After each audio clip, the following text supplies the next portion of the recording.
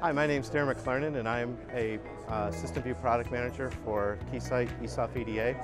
We're here to talk about the latest release of SystemVue 2016 that focuses on phased arrays and beamforming. We've done a couple of different things that are new for this release.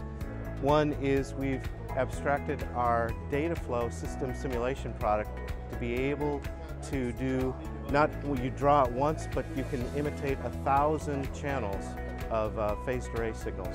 And that's useful for 5G MIMO, for electronic warfare, for radars, and also for new space satellite, where people are forming from satellite images down on the ground to provide services.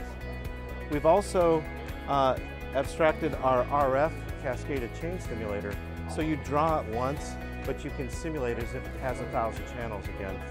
And with that, it's convenient, and it accounts for all the nonlinearities and all the performance issues of an RF array with all the antenna patterns and noise effects, but it still allows you to consider the performance of the array at the next higher level with dynamic beamforming.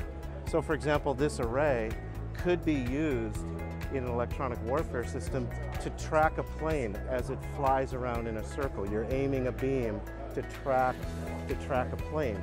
Or in 5G, a base station may be aiming at a mobile to provide the best communication link. So what's important is having an accurate representation.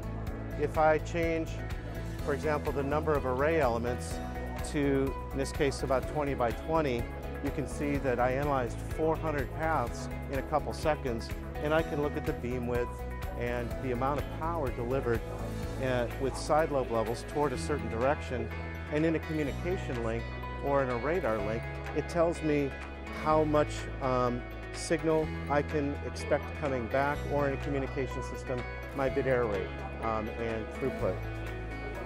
So in exploring the frequency dependence, I'm going to change the frequency to a higher frequency, or I can change the beam direction. I can interactively explore the limitations of this particular array. If I don't like it, I can change the array before I go build it. And what's key here is we're working at the system level on higher level scenarios, but also working at a physical RF level with cascaded in a real analog simulator. So the two of those together, being able to reuse that directly instead of a lot of the different techniques that people use today, unifies the design, because you have MATLAB people using sort of basic algorithms and equations at the beamforming level. You have radar and 5G architects looking at total systems. You have RF architects and antenna engineers, and then test engineers. They all use different tools. How do they exchange anything? How do you co-validate the baseband and the RF together? Well, a tool like this can bring everything together in one place.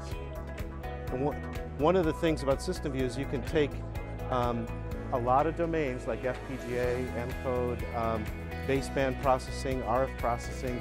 I can take any signal out of here and send it to a piece of test equipment to make that signal, or I can capture a signal out of test equipment and put it into my block diagram and interact with real live signals and equipment in my simulation loop.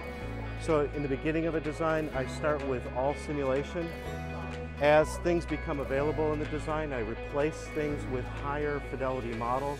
And then by the end, I'm ready to test hardware prototypes, and I can take the signals, whether they're OFDM or some 5G format or a radar chirp, and render them in test equipment and make very specific cases, and have a tool that continuously follows you through the design process.